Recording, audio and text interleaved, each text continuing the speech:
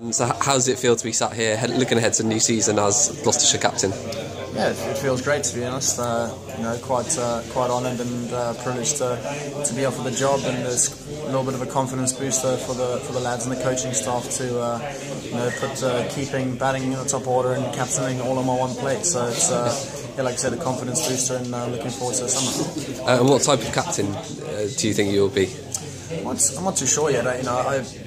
It's something I'll have to find out. I haven't done a lot of it over my career, so it's going to be very much trial and error for the first couple of games, and finding out what I do well and what I don't do well, and working on those areas respectively. So I like to say that I'm just going to be a big truster of my first instincts and just back my gut, but I think communication is going to be a massive part of it, especially with a young squad, and making sure all the boys are happy and committing to the plans that they want to bowl to and bat to, and hopefully it all comes off when we play some good cricket.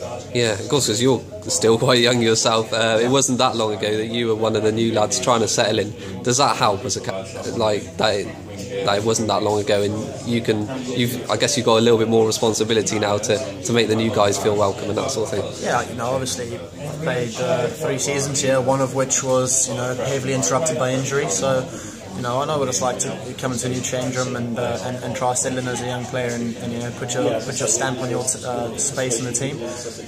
But we've got a young squad who are all pretty close and all quite tight knitted. So I don't see it being too much of an issue. And like I said, just communicating my plans and matching my plans with theirs is going to be the biggest thing for me. Yeah.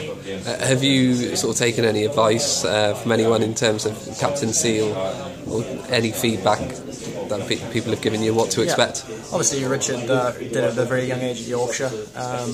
Marshy's done it before, and he's played a lot of cricket, so he's someone who is going to be standing in the slips with me that I'm able to bounce ideas off and chat to, and same when Michael gets back, I'll be able to chat to him about it and bounce ideas off him as well. So like I said, communicating with the lads and throwing out ideas and seeing what people think is going to be the way to go.